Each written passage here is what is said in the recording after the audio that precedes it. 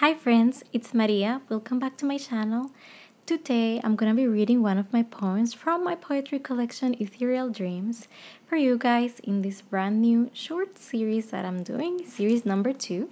You can find the previous poem reading series here on my channel in its own little playlist. Today's poem is poem number 2 and it's called Truth Undenied.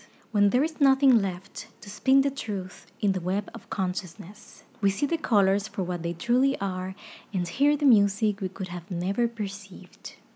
In the everyday and every night, with a head so crowded, of fodder, things to deny, and yet undenied. When emptiness has gripped the heart, I think a muse comes to greet me and bless my thoughts with art, the undeniable wonders of a world untouched.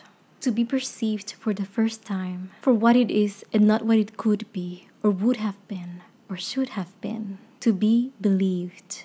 Envisioned a lovely light among the stars, a lonely flower in the grass, the dandelion fighting for its place among the large array of flowers.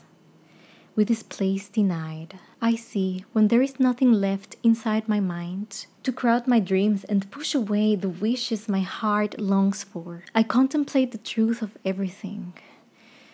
And finally, I am.